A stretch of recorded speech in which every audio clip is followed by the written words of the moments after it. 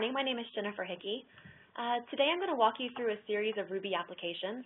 My goal for this presentation is for you to see how easy it is to deploy your applications to Cloud Foundry, and for you to be able to get started deploying your own Ruby applications to Cloud Foundry.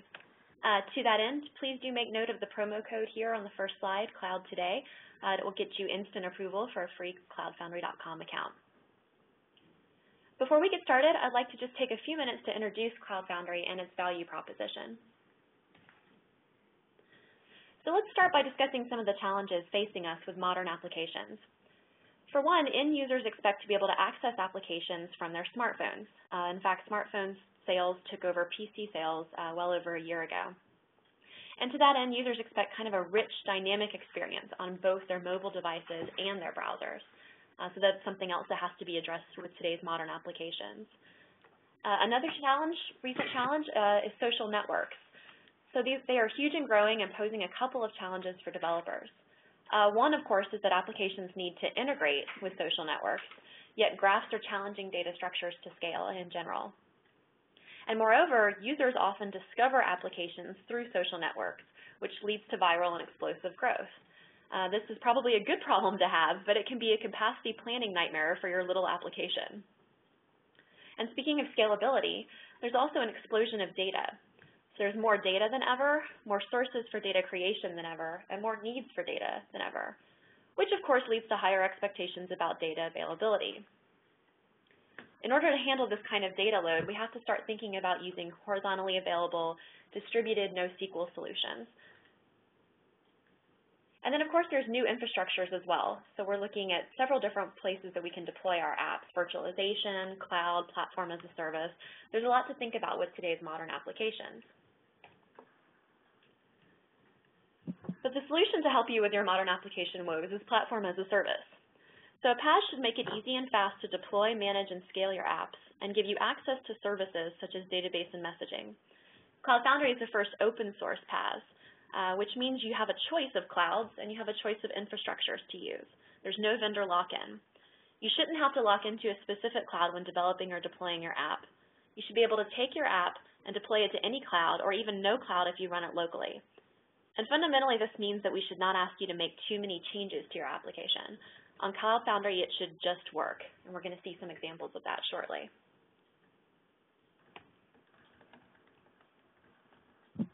So this slide kind of describes Cloud Foundry. On the top, we have the variety of frameworks and runtimes that we support. So you can see we do offer Spring and Rails for Java applications, Scala support, Node.js, and then the Ruby options, which we'll be exploring further in this session. We also offer a variety of data and messaging services, including both relational and NoSQL. We'll see some of that today. And then you can see that we offer a variety of deployment options. So you can deploy your application to either the public cloud at cloudfoundry.com, private clouds offered by partners, or microcloud, which is actually a cloud that you can run on your own laptop, and that's available for download. And all of this is backed by an open source code base that's Apache licensed and available on GitHub. So specifically, how does Cloud Foundry support Ruby applications? Cloud Foundry offers a few Ruby runtimes. One is Ruby 1.8.7. We also offer Ruby 1.9.2. And those will be updated and changed in the future. And since Cloud Foundry was actually started, we've supported both Sinatra and Rails apps. However, we have a new framework available on cloudfoundry.com now, which is Rack. And Rack support was actually a community contribution, so another benefit of being an open source product. We have that available now. And a new option that's coming soon, which is support for standalone applications. So these are a category of applications that really don't use a framework to run. Workers are kind of one of the more common examples of that. So these are long-running applications that basically run independently. And we're actually going to be seeing a sneak peek of that shortly. So you'll be amongst the first people to see that in action. Okay, so let's go ahead and get started.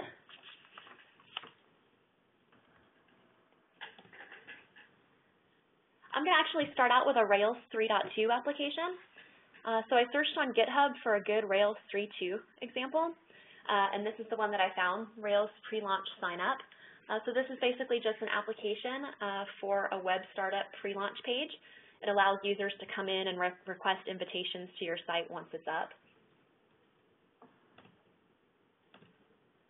So I've cloned this application locally, and I'm going to actually go ahead and push it up to Cloud Foundry now. Before I do, there's one thing that I want to mention. Since this is one of the newer Rails applications, it does make use of the Rails asset pipeline. So Cloud Foundry will run all of your Rails applications in production mode. This means if you are using the asset pipeline, you do need to make sure that you run rake assets precompile prior to pushing your application to Cloud Foundry. In the interest of time today, I'm not going to do that, but it's something to keep in mind with some of the newer Rails applications. Okay, so I'm going to go ahead and push to Cloud Foundry now using VMC, which is our command line tool for interfacing with cloudfoundry.com and other Cloud Foundry implementations, and that's available as a Ruby gem. So the command to create the application is VMC push. Now for all Ruby applications, we do offer the default runtime of Ruby 1.8. In this case, I want to use Ruby 1.9, so I'm going to override that. Okay, would I like to deploy from the current directory? Yes, that's where my application is. I am going to name the application Webinar Launch. VMC has detected that this is a Rails application that I'm pushing, which is correct. It's assigned a URL. That one seems fine. And the default memory seems fine as well. Now I can choose to have a number of instances of this application running to field traffic. In this case, we're going to stick with one instance for the time being. So I want to create services to bind to Webinar Launch. So this application, like most Rails applications, uses a relational database. So I do want to provision a relational database service to use with the application. In this case, I'll choose MySQL. And I'm going to name the app UserDB. No other services. And then I'm asked if I'd like to save this configuration. I'll say yes, and this will write the configuration to a YAML file that will make it easier for future deployments, and we'll show the details of that a little bit later. So now I'm uploading to Cloud Foundry. You can see actually that my upload size is relatively small at 25K. So VMC is only going to upload the resources in my application that Cloud Foundry has not seen before and cached. So this makes for a nice light payload. Okay. And one thing about Rails applications is sometimes they take a little longer to start on Cloud Foundry because we do run the rake db migrate command. So in this case, as you can see, there was an error because the client timed out waiting for the server to report started state, but our app is likely still started and good. So let's take a look at the logs and see that's true. Okay, lots of stuff in the logs. The one thing I wanted to point out to you is, as I mentioned before, we do run db migrate to set up your database schema ahead of time. So you can see that my MySQL service has been provisioned with the appropriate tables for this application. And if I look at the standard out log here at the bottom, I can see kind of the standard Rails server startup message. So it looks like things are good. So one thing that's interesting to note is when I cloned this application, I didn't make any changes to the database config. So if I show kind of the standard database.yaml file that Rails uses, you can see that my production database here is configured to use SQLite. So how did we actually manage to connect to the MySQL service that we provisioned on this account? This is a feature that we call auto reconfiguration. It's available in a number of different ways for pretty much all of the Ruby applications, and we'll see several examples of it. In this case, Cloud Foundry detected that you had provisioned a single relational database service, and so it replaced the configuration properties when you deployed. So without having to make any changes to your application, we've automatically hooked it up to that MySQL service, and we would have done the same thing with Postgres. The one thing I had to do to my app to make this happen was to add the MySQL2 gem to the gem file, or similarly the PG gem if I was going to use Postgres. But aside from that, Cloud Foundry took care of the rest and hooked me up automatically. So let's have a look at the website that we've just deployed, and if you're following along at home, you can actually hit this website right now. It's public. So we've gone to webinarlaunch.cloudfoundry.com, and there's our pre-launch sign-up page. So at this point, I could request an invitation and wait for that to come to me. But I think what I'd like to do is just go ahead and log in, perhaps with some seed data. So if I go back to the application and take a look, I can see that I have a seed file inside the application that will automatically create a user for me to use when I'm logging in. So what I want to do now is actually remotely connect to my Rails application on Cloud Foundry and run the command to seed the database with this data. And I can do that through the VNC Rails console command. VNC Rails console essentially just connects you to a remote Rails console process, very similar to one that you might run locally.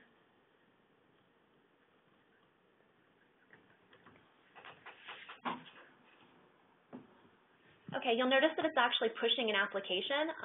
This application is Caldecott. It kind of allows us to do the remote connection. So this is a one-time operation where it will push this application up to your account, and this allows us to talk remotely to your Rails app. And now you can see it's returned a prompt for my Rails console. So we're just going to run as a system command rake dbseed. And this should actually take care of putting the data into the database for us so that we can log into the site. And it's returned some information. The most important thing is the bottom line there where it says new user is created. So I should be able to go back to the website and log in with my seeded user.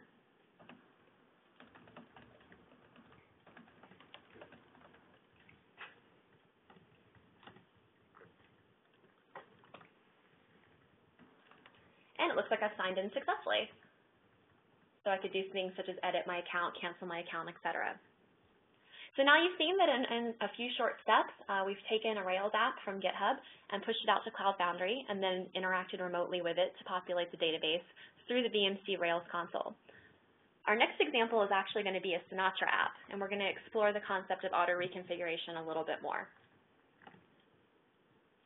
So this app is another one that I searched for on GitHub. I was looking specifically for a Sinatra app that would use a NoSQL service this time, and I found Lamer News, which is a blog engine that uses Redis for key value storage. So again, I've cloned that. The Rails console here.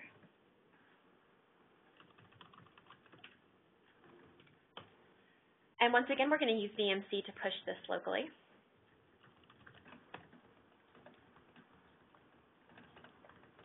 Call it webinar news this time. Text is a Sinatra application. URL is fine. Memory. Once again, we'll stick with one instance this time. Do we want to bind existing services to webinar news? No, but we do want to create a new service of type Redis. Okay, and we'll call this service blog store. And once again, I'll save the configuration for future use. And we're uploading a whopping 1K up to Cloud Foundry, and we've quickly started webinar news. So one thing I want to show before we actually look at the application running is the Redis configuration. So if I go into the application file,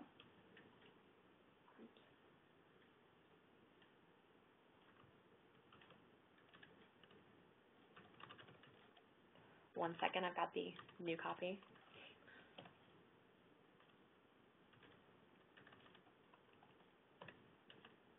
What you get for running through the webinar ahead of time. Okay, this is the original. So if I go into the file, you can see here that I've done the Redis connection using just the Redis client, and it uses a constant for host and port. So basically this means the app will connect to a local Redis server on a specified port. But once again, I've deployed it to Cloud Foundry without making any changes.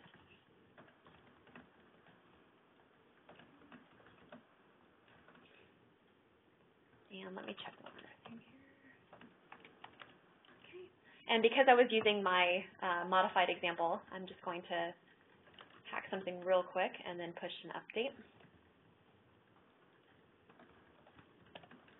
Pay no attention.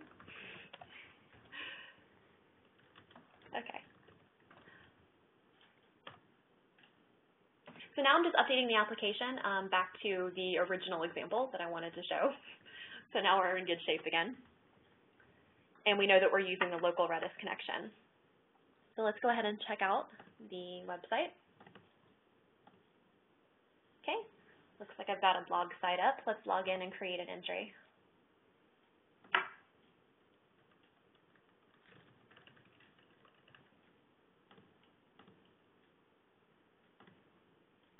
Okay. Call it Ruby Webinar Roundup. and we'll say working with Sinatra. Okay, so now we've actually posted something to the blog. Now if we go back and check out the log files for the application, we'll note here in the logs that the auto reconfiguration for Redis did kick in. So you'll see that we found a Redis service and we were able to change that local connection to a connection directly to the Redis service. Okay, now let's say we actually want to kind of poke around in that Redis service itself, see what's going on in the key value storage.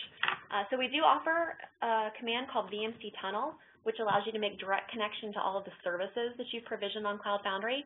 So this includes relational databases, NoSQL, Rabbit, basically all of the services. So if I run VMC tunnel, it'll show me the services that I've created. In this case, let's create a tunnel to our blog store Redis service.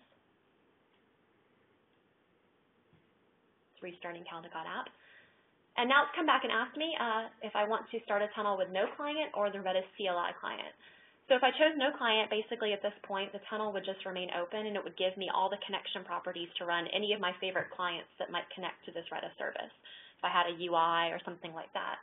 But it's also detected a default client locally, which is Redis CLI. So I'll start that up. And now I'm actually connected to the Redis service that I provisioned on Cloud Foundry, and I can interact with it just as I would a local service. So for example, I could look at the keys and verify that I do in fact have several Redis keys corresponding to my blog entries, and actually looks like some people might be using it out there, so we get some real-time data in there. I see a couple of other names besides myself. Okay, so that's basically how to tunnel into services and a quick show of the auto reconfig with Sinatra. But now let's say that we want to revisit the concept of auto reconfig for a moment. So basically, we use this as a way to get started very quickly with your Ruby application. So you can see I kind of clone it from GitHub without changing anything. I deploy it to Cloud Foundry, and it just works. However, for more sophisticated versions of the application, you might want to take control of your service bindings. One example would be if you have, say, multiple Redis services with different names. So you might want to, kind of direct your code as to which service to connect to. In that case, auto reconfiguration is going to be disabled. We can't know which service you want to connect to, and we're not going to try to figure it out. So for that case, we've actually offered a gem called CF Runtime, which basically allows you to make connections to Cloud Foundry services very easily from within your Ruby code. And now I'm going to remodify this application to make use of that. So I'll start by going back into our app.rb file. And I'll add the require statement for CF Runtime.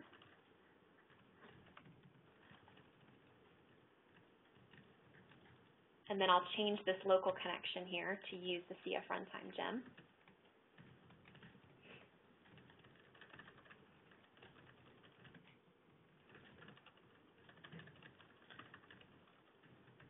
Okay, so I've used the Redis client.create method, which basically, again, will pick a single service of type Redis. However, there are also methods that I could say create from service and give it a specific service name.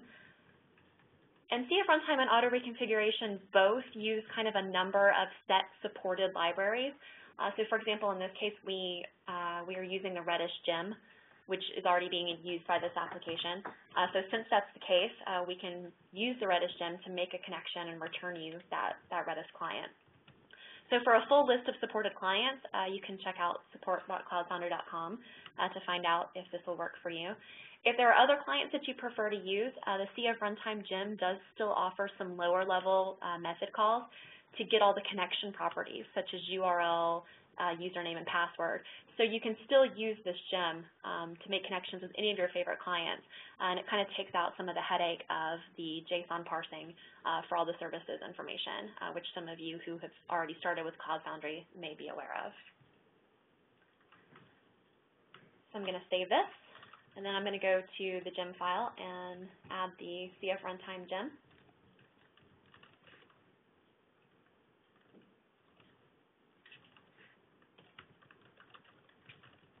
Repackage my bundle real quickly so that gem is there.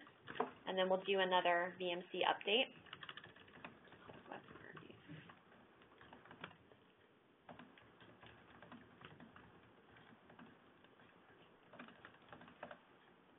Okay, the app is back up. So if we go back again, do a refresh, of course we still see our data since we're connected to the same Redis service, but now I can add a comment. So let's say now with CF runtime. Okay, and the comment is added. So one more thing to verify that we are in fact not using auto reconfig anymore. So if we go back to the logs,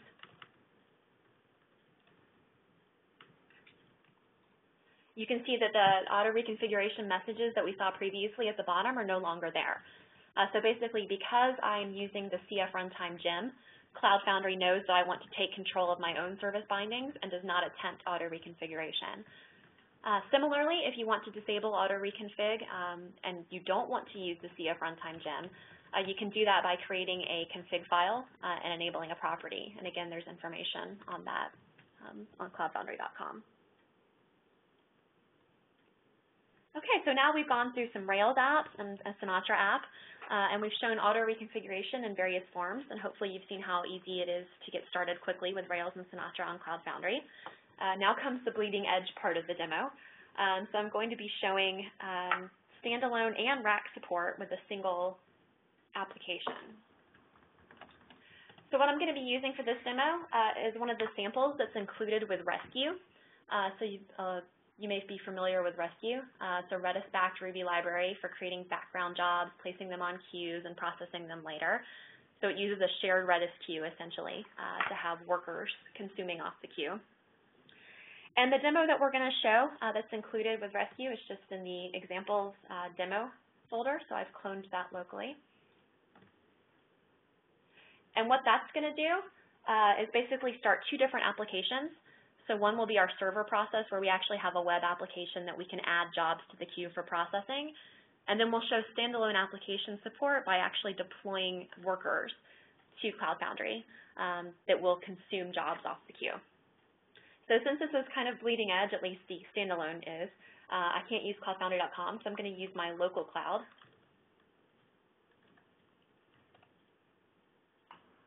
Okay.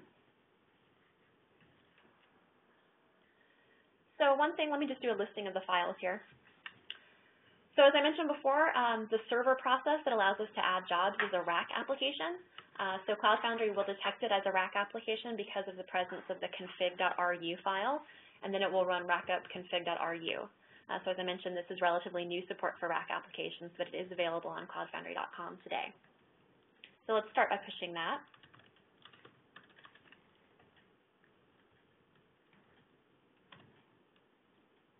Okay, we'll call it Rescue Server. Detect it as a rack application. So we're going through getting the URL, memory assigned, instances. And this time we're going to create a Redis service. And we'll call it work queue. Once again, we're going to save this configuration, and in a minute we'll actually go back and explore what the saved configuration looks like. And so now we're pushing the Rescue Server application to Cloud Foundry on my local cloud. And we're up. And actually, you may notice too, if you take a look at this application, it uses the same Redis client to make a connection to a local Redis server. So once again, auto reconfiguration is helping us with both the server application and the worker applications, and automatically hooking us up to the proper shared Redis queue. Okay, so let's take a look at the server application here. Relatively simple, just allows us to push a button and create some new jobs. And then we can actually view a little bit more detail about the number of jobs we have on the queues and how many workers we have working on the queues. So we've got a few jobs now, and what we need is some workers to process them. So let's go back to the command line. And now let's actually take a look at these manifest files that we've been saving as we've been doing the VMC pushes. So these are just YAML files that essentially give VMC all the information it needs to push my application. This is useful in case I have to delete and redeploy the application, or to give to others who want to get your application up and running quickly. So VMC will basically look for a manifest YAML file in the directory and use that if it finds it. There's also a switch that you can use on VMC push --manifest to point it to any other manifest file. So you can see here just all the various properties that I've entered into VMC for my REST server app. And because VMC will use manifest.yaml by default, I'm going to rename it to server manifest.yaml. Because what I'm going to do, since the worker app has the same code base, I'm going to push once again from the same directory, but this time I'm going to be giving kind of a different way of starting the application. So I don't want the manifest.yaml file getting read by VMC. And I actually already have a manifest file for the workers, which I'll just use to quickly copy the start command, but we'll walk through the process of deployment. So once again, as you're familiar, VMC push. Let's call it rescue worker this time. It's detected a rack application because we're still in the same directory. There's a config.ru, but in this case, we don't want that, so we'll say no. And it gives us a list of frameworks to choose from. In this case, I'm going to pick the new option, which is standalone. So standalone applications, essentially, it's just a package of bits, whatever is self-contained within your application that you can push up to Cloud Foundry. And then you can provision a Cloud Foundry runtime to actually execute your application. So in this case, it's defaulted to Ruby 1.8 because it found some Ruby files in my directory, and that's fine. That's what I want it to use. And this will make Ruby 1.8 available on the path so that when I enter a start command, which is basically just what it sounds like, a command that tells Cloud Foundry what to run anytime your application is started, I can just use bundle and rake or Ruby without having to fully qualify the path because I'm using the Ruby 1.8 runtime, so that's been set up for me. So in this case, I'm actually going to use rake. There's a rake file within the application that sets off the rescue workers. I've connected it to my default queue, and this is the command that will get used when the application started. Now another new feature is basically choosing not to have a URL. So essentially, there are some standalone applications that may want a URL if you're handling web requests or opening up a web port. However, rescue workers really don't need it, so we're not going to provision one. Default memory is fine there. We're going to start out actually with one instance of the workers here, but we'll show scaling up momentarily.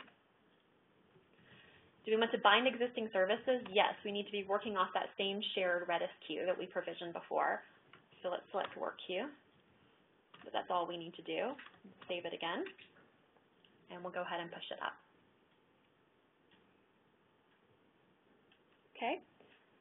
So at this point, we have workers that have been pushed, and if they did their, well, actually a single worker, I should say, and if it did its job properly, then those jobs that we added to the queue should already be consumed. So let's take a look at the logs.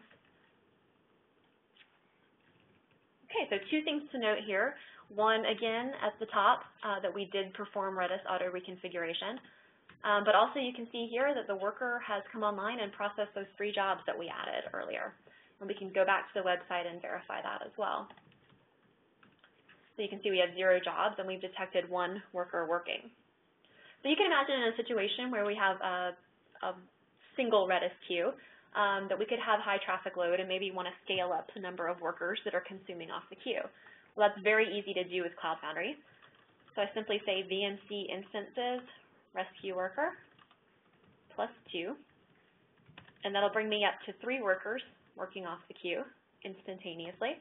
And if I go back here and refresh, you can see I now have 3 workers handling the jobs. So we've taken quite the tour today of Cloud Foundry Ruby support, including some cutting-edge features that I hope you guys have enjoyed seeing. What are some of the key takeaways from this presentation? Well, hopefully the first one is that Cloud Foundry is the best place to run your Ruby apps. If you try and find that you don't agree, please let us know on the support forums. We'd love to hear your feedback. But Cloud Foundry makes it easy to deploy and manage your Rails, Sinatra, and Rack apps. And one of the ways that we do this is by automatically connecting your Ruby application to your data and messaging services without code changes. We also offer the CF Runtime gem that can be used for easy access to these services within your app. And then just a few more key takeaways for kind of daily use of Ruby. We do manage your dependencies with the provided gemfile.lock, so it's highly recommended that you use Bundler for dependency management within your application. You can't necessarily rely on any gems being present if you don't. Another key takeaway is that Cloud Foundry runs your Rails apps in production mode. and we do automatically apply DB migrations. And so for some of the newer Rails apps, you may need to pre-compile your assets before you deploy. And the last takeaway is that you've seen that support for standalone applications is coming soon, so please do keep checking either on the blogs or on cs.com. So what's next? Well, we'd love for you to try out your apps and give us feedback. Once again, we have the promo code here for sign up for a free account. You can peruse the source code on cloudfoundry.org that'll link you to our GitHub page. I'd recommend that you also download Micro Cloud Foundry. It's the VM that allows you to run the entire Cloud Foundry setup on your local machine. And you can learn more about what I've talked about today and many other Cloud Foundry topics on the Cloud Foundry blog. So thank you very much for attending. Thank you, Jennifer. And thanks, everybody, for joining.